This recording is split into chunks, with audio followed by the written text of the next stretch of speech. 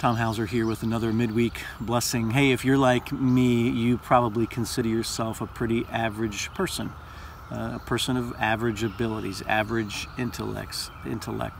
And I think that's probably true. I think most humans are not superhuman. We can't run a faster mile than anyone else or jump higher.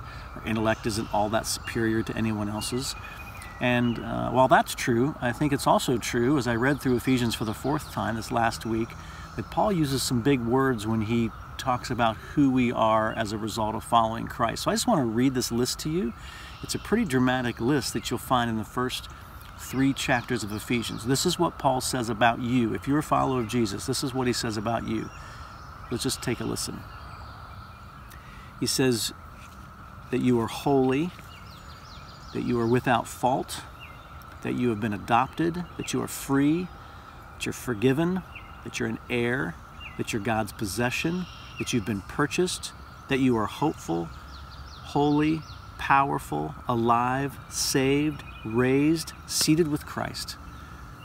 He says you are an example, that you are God's masterpiece, that you are near God, that you are at peace with God, that you are a citizen and fellow family member, that you are part of His house and part of His holy temple.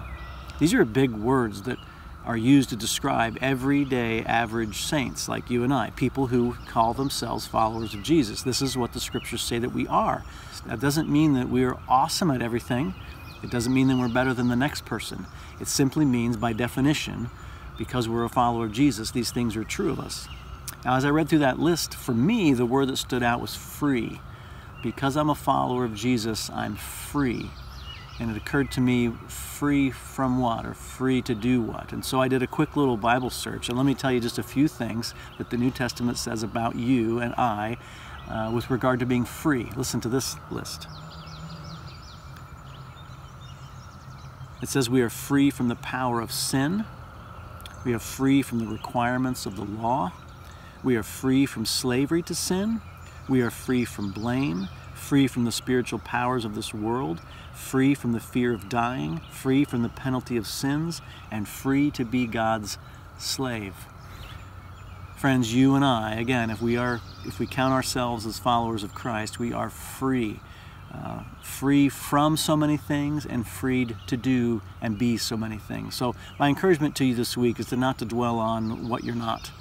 And not to dwell on the fact that as a human being, you are probably average at most everything.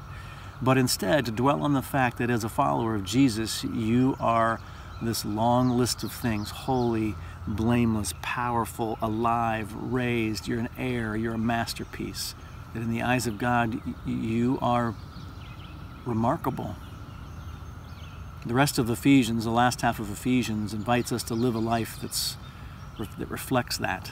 It reflects these truths about us. And so I want to encourage us to do that this week.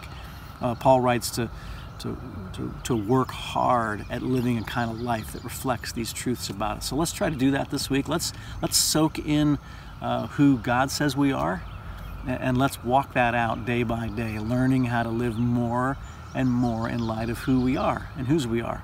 Anyway, until next time, peace, friends.